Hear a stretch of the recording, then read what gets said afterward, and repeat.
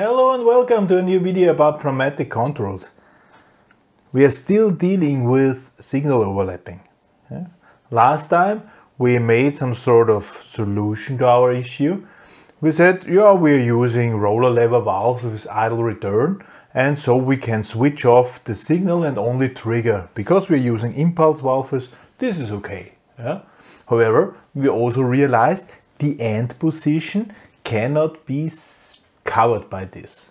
So we need to position this idle return roller lever valves in a way that at the end they will not be operated. So we are not 100% certain if everything is going as smooth as we think. Today I want to show you a different approach. Okay? It's a cascaded control. So it's a control which is dividing the task into subtasks. If we go into extremes and every step is a subtask, then we are talking about synchronized chain. This is a little bit less than a synchronized chain. This is cascaded control. How we are doing this? The task is still the same. Okay, we have two cylinders, MM1 and MM2, and they shall move in this pattern. The goal or the situation in cascaded control is that we do subdivide this control into parts where all situations are unique. In this case, we have to divide into two parts. So one part on the left hand side and one on the right hand side. In both parts, every combination is there and not twice. This is the most important thing, it's not twice. So we say this here,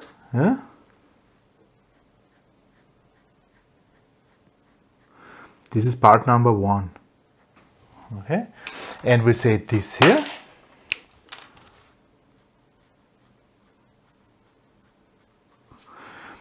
This is part number two.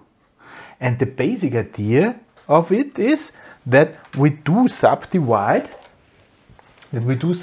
our control, or that we use our pressure lines or our signal lines only in that part where they are useful to us. So basically we have two different pressure lines, signal pressure lines, for those two cases. So here we have a pressure line 1,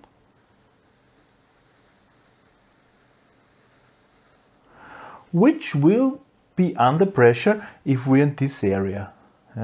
And then we have a pressure line 2, which will be under pressure if we are in the other area, in area number 2. So this here is called P2, and this here is called P1. And of course, we need to have a valve which can switch between the two pressures. So we will use here a 5-2-way valve as well as the other ones. And this 5-2-way valve will either switch here or switch here.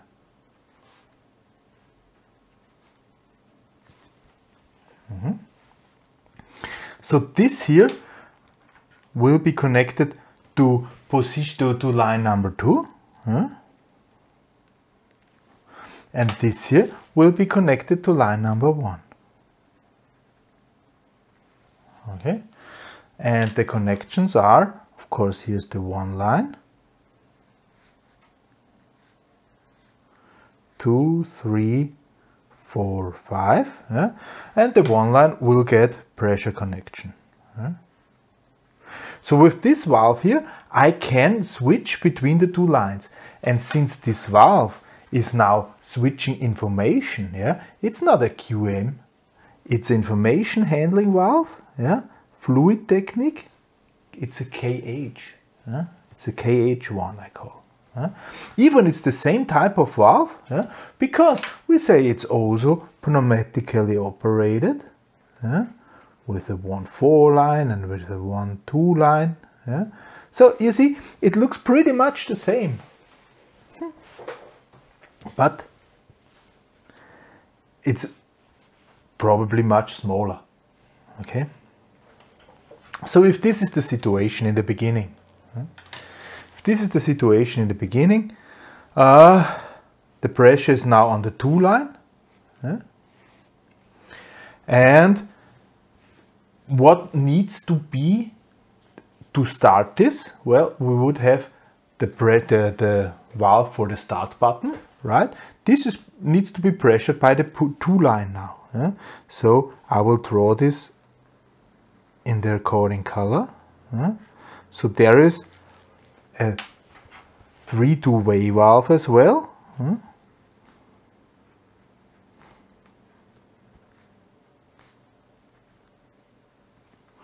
And here the 1 connector is connected to the pressure line 2.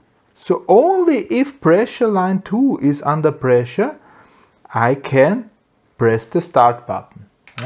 And this is again my SJ1. And what else needs to be fulfilled?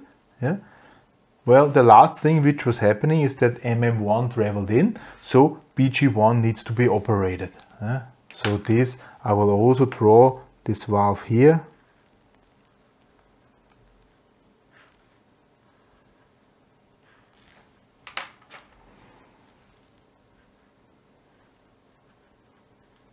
One, 3, 2, and here we would have the lock position, and this is operated, and this is BG1. So it's exactly what we have done before. SJ1 needs to be pressed and BG1 needs to be inside, and then we switch. We're at this position currently, and now we're pressing start, so we are switching. We're switching this signal, and suddenly P1 is under pressure. Right? Since P1 is now getting under pressure, what is the first thing which needs to happen? MM1 needs to travel out. So, do we have further conditions? No, we can just say whenever M1 is under pressure, we want, you see, MM1 is always out or will travel outside. So we will simply apply pressure here. So QM1 is switching, this is starting to travel. Okay. What is the second thing which needs to happen? If this is outside, this shall travel. Okay. This is the second thing which needs to happen. So I am now with the blue pressure. So BG2 will switch here. So we'll draw BG2 here.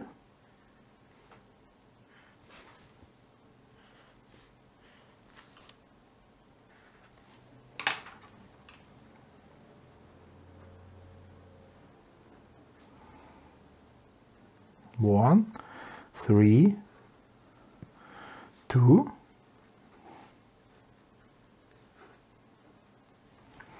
This is BG2.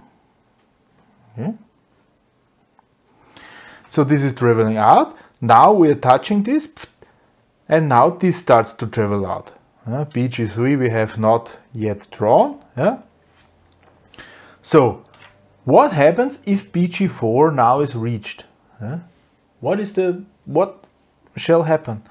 Well, then we are exactly at this position, and we have to shift or to change the area. So we have to switch this one. So we will draw this BG4 here.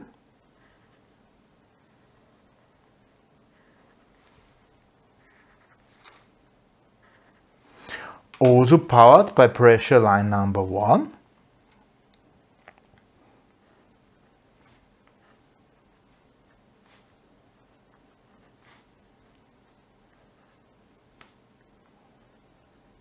This is BG4.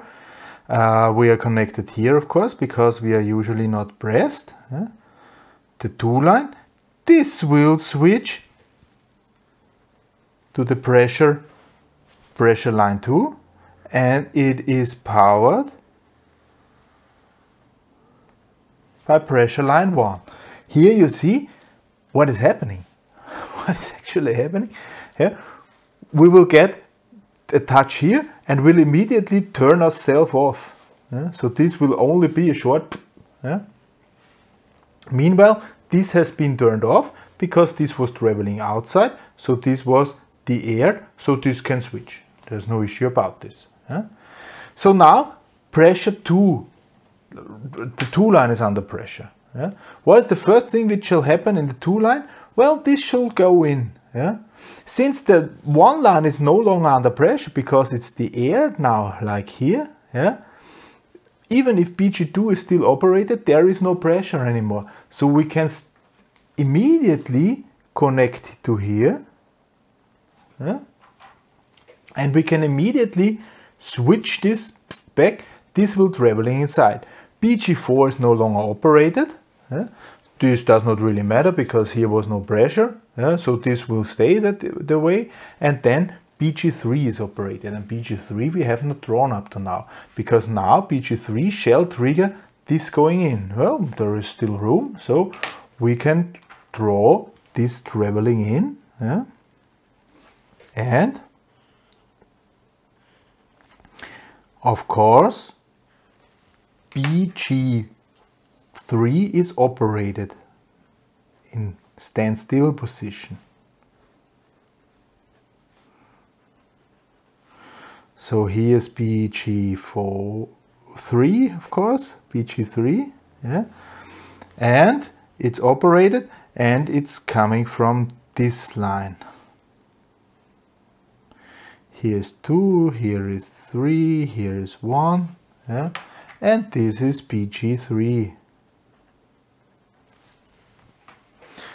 Now, this should do exactly what we would expect.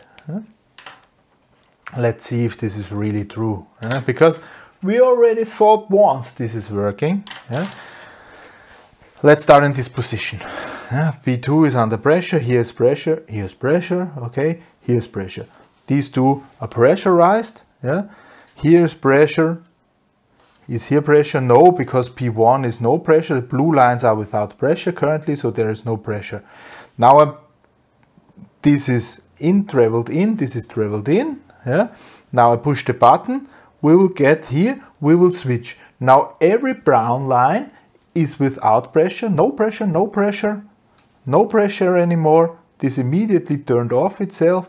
We're switching. P1 is getting now under pressure. Every blue line is under pressure, so here we are switching. The brown line is no longer under pressure, we are switching, check. First position, first movement, check, we turned it off in time. So this is moving, BG1 will switch back, does not really matter because the brown lines are pressureless right now. So if it's additional pressureless, it's additional pressureless.